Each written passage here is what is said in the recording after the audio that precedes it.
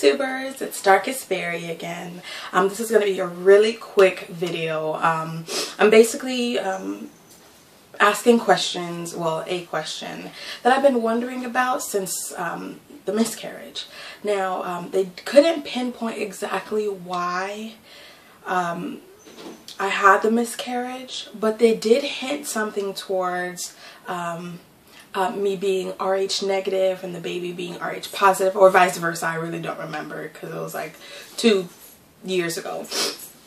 Anyway, if anyone knows anything like specifically about that, I've been doing some research, and because I'm TTCing, I'm trying to figure out if I need to take it, and if I do need to take it, when do I need to take it.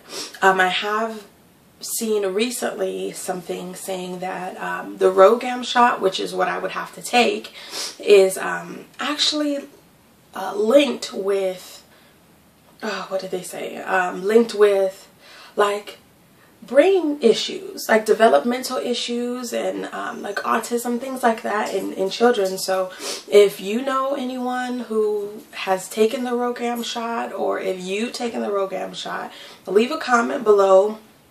Let me know if I do have to take it. Do I take it before I get pregnant while I'm TTCing? Do I take it in the early, like as soon as I find out? Do I take it, you know, when am I supposed to be taking this shot? Okay.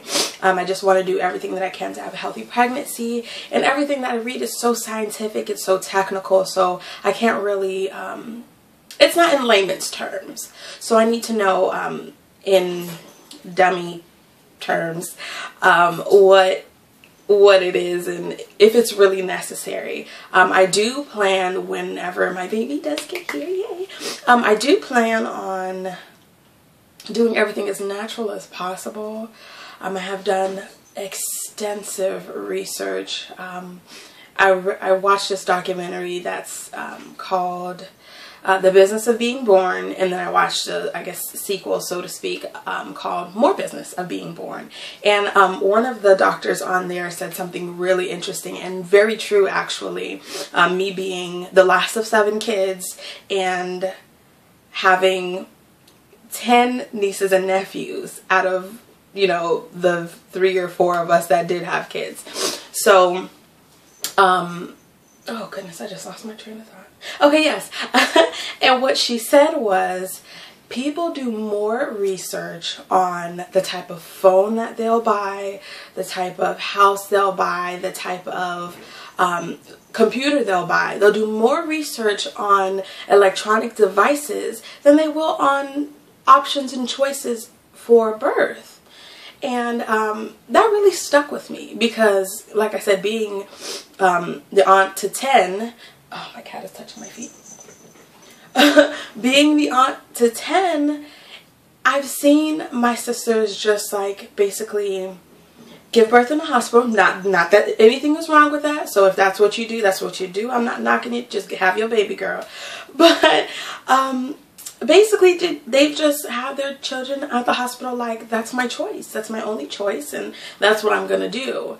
And I decided, I mean, I have, out of all my siblings, I guess I am the more different one. I'll say granola.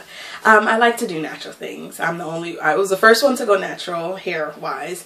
I'm the only one to lock up into dreads. Not that they're blah. Not that there's any difference between that and natural, whatever. You know, I don't know. I'm just very different out of all of my other siblings. But so yeah, I would like to either have a home birth or give birth at a freestanding birth center. So I don't know, but I'd like to do everything as naturally as possible. So if I don't have to take that Rhogam Shot, then maybe I won't. Trust and believe I won't. But yeah, like I said, it's going to be a short video. I'm going to end it here. If you know anything about the Rhogam Shot, if you've gotten the Rhogam Shot, if you know success stories of people who have taken the Rhogam Shot, or I mean, honestly, if you have horror stories, I would like to know both sides of the spectrum. I don't want you to sugarcoat it on my page. Ain't no bakery on my page, so don't sugarcoat anything, okay? But let me know. Let me know. I'm open to all information. I just want to have the healthiest, happiest baby. I'm about to be late for work, so I'm going to leave this here, and I love you guys. See you soon.